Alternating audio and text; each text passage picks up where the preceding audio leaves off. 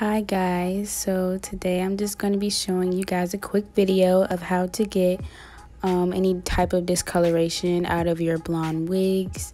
If you made any type of mistakes, as you can see I have a little purple in my hair, so I'm going to show you guys how to get that out. So first you're going to start with a bowl. Later on in the video you're going to see me grab a bigger bowl. Because you cannot fit a wig inside of the bowl that I have right there. I got a little baking soda and I'm just pouring just a good amount inside of the bowl, enough that you think, you know, the wig, enough for the wig. You guys know what I'm talking about. You get a little dish soap. Any type of dish soap will be good. It really doesn't matter. Just get the soap that you wash your dishes with and pour it inside of the bowl with your baking soda.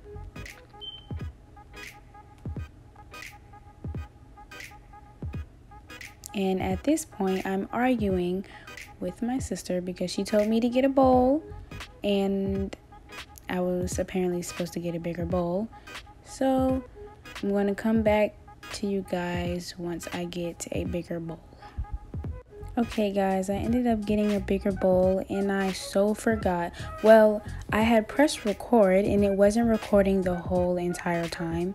I'm so upset, but I'm gonna show you guys all that I did. I got my bowl, I put the baking soda and some dish soap and shampoo. That's the part you guys missed. I put shampoo inside of the bowl and I put warm water inside of the bowl also. The water has to be warm. It cannot be cold. It doesn't have to be super hot, but warm enough. And right now, I'm just dipping my wig inside of the water. And we're going to let it sit for 30 minutes. After your 30 minutes is up, you come back to the bowl, check your wig. You can do it twice if you have to. I think I did it twice. I can't remember. I'm just now putting a voiceover a couple days later. But that's besides the point. Right now I'm just combing out any type of knots or anything inside. As you can see, I had little purple strands in my hair. And you can kind of see the water is purple now from the beginning of the video.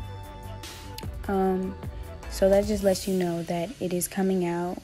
And I did come back and check on it after about 15 minutes for the 30-minute wait or whatever.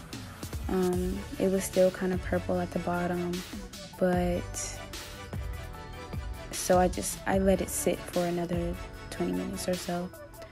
I have no idea what I'm doing right here, but I'm just going to talk. Yeah, so really I'm just sitting here rubbing in all of the shampoo and soap inside of my wig. You guys probably can't see. Oh, there you go. But I'm just massaging it inside of the wig to make sure that you know, you get everything. I pour the wig. What am I saying? Jesus, I cannot do voiceovers. You pour the water to the sink, of course. Make sure you clean up behind yourself, of course. And yeah, so you just scrub the hair for about like 5 minutes or so, just to make sure that you get majority of everything out, and make sure you get it good, and make sure you wash it out good too. You wash it out with it really doesn't have to be warm water. It can be warm or cold water, but I'm just gonna let you guys know now, it took me forever to wash the soap out of this hair. Like, it took me a good hour or so to get all of the soap out. I don't know why. Well, of course it's soap, but still, it was just crazy. It took forever. I was washing it in the sink at first, and then I ended up washing it in the tub because I'm like, okay, maybe this just isn't enough water. Yeah, it took forever. So yeah, I'm gonna just let you guys watch from here, and I'll come back if I have anything else to say.